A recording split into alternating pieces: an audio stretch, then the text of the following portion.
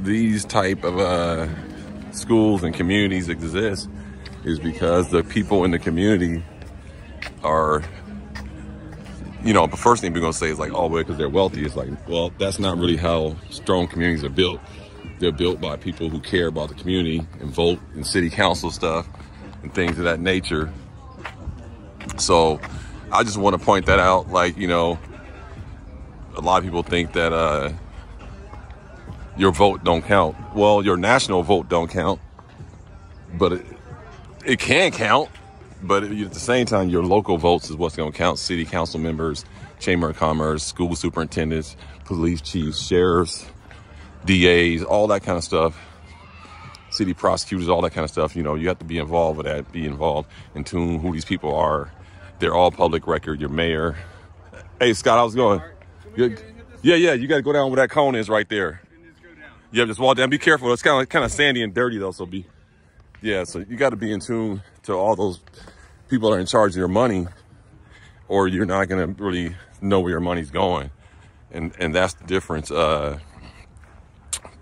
in strong communities.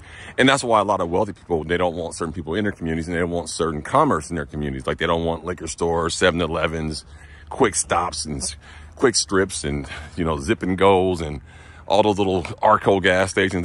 Some communities will vote that stuff out of their chamber of commerce, and and so the city council members, they donate to their campaigns. And when it's time to vote for these type of industries and companies to come into their community, they get voted out. And people say, how did they do that? Well, they did it by donating to their campaigns.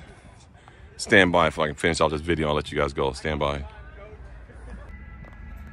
Yeah, what it do, YouTube? Your boy Eisner. I'm back, man.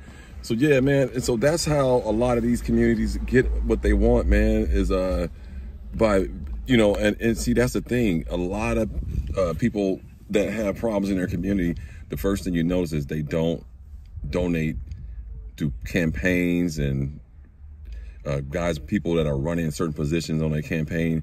And that's pretty much how it works. I mean, you got to give money to these people when they're running, so when they get in, they do what you ask. That's how politics work. That's how funding work, and that's how you get the best people in the best positions, or at least people that's going to serve your interests. So I just want to get some insight. So the reason why, because it's election time, and what a better time to talk about something like this and explain. So when you see wealthy communities, and the first thing people are going to say is like, oh yeah, because they got all the money. Well, of course there's going to be wealthy people in those communities that we all point and say that's the best community. But the irony is that they vote and they donate to these people's campaigns that got the power. And then when you go to lower income communities, the first thing you see is negligence by local voting, negligence by not helping and contributing to foundations, to schools and things of that nature. So how do you think people get their names on all these buildings? Because they donate to it and they get their name on the building. That's influence. It's unfortunate.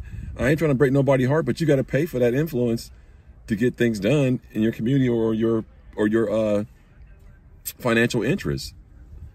So it's just something to think about. Like, you know, a lot of good neighborhoods, you're not going to find stores that can sell single bottles of beer. They're going to sell 12 packs of beer, and it's going to be micro beers and things that you won't find a 40 ounce. That's all based on people in the community, on the Chamber of Commerce, telling the city council, we don't want these kind of vendors in our neighborhood. See what I'm saying? So I just want to bring that up, man. Oh, sorry, these sunglasses. I just want to bring that up, man, because I think that's important, man, because, you know, it's voting season, and I think everybody's just going to be worried about voting for the president. But the reality is that you need to be worried about your local people that's running your money, man. It's your boy Eisner Tactical, man. Everybody stay blessed. Peace.